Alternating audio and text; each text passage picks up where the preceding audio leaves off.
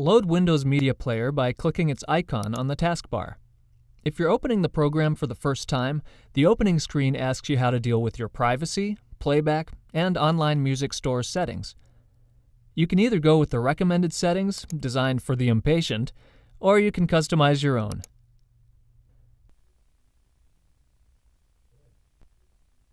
Remember, if you ever decide to go back and change something, all you have to do is press Alt to get to the menu, and then choose Tools, and then Options.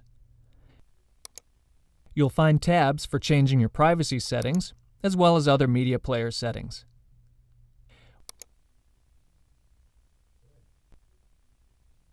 When you begin using Media Player, the program automatically sorts through Windows 7's media libraries. That is, the music, pictures, and videos folders. Media Player then catalogs everything into its own library, shown on the left side. Click an item on the left, and the contents appear on the right.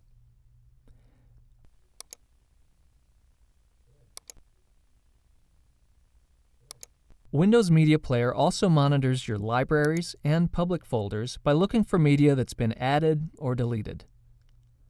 If you notice something's missing, you can give Media Player directions to another media stash, like a folder that doesn't live in your Media Player library. If you want to monitor other folders and drives, you can with just a few simple steps. To do that, click the Organize button and Manage Libraries. Now click the name of the library that's missing files. A window comes up listing all of the folders monitored by the library you selected.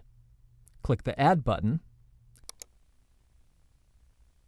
Go to the folder you'd like to add and select it.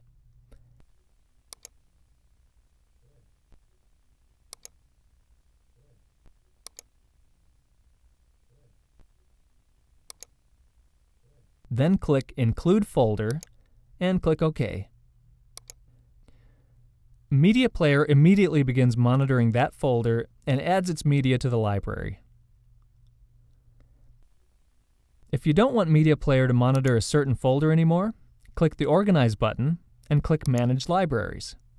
A window comes up listing all of the folders monitored by the library. Select the name of the folder you want to remove. Now click Remove and then OK. When you run Media Player, it continues to stock its library. Media Player also can add any played items, ripped music from CDs, and downloaded music and videos from online stores. With this program, you won't spend much time searching. You'll be able to locate your media quickly, no matter where your files are stored in your computer.